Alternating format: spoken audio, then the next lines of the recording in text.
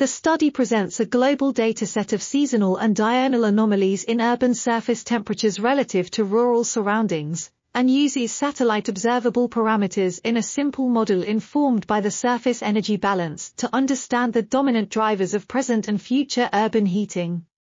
If city growth remains unchanged, it is projected that urban populations will live in areas with daytime summer temperatures that are 3.21 degrees Celsius warmer than surrounding rural areas by 2100, resulting in a significant increase in the number of people living under extreme surface temperatures. However, the study also finds a significant potential for mitigation through optimizing vegetation and surface albedo in 82% of all urban areas, which could reduce urban daytime summer surface temperatures by an average of -0.81 degrees Celsius. This article was authored by Susanne Benz, Stephen J. Davis and Jennifer A. Burney.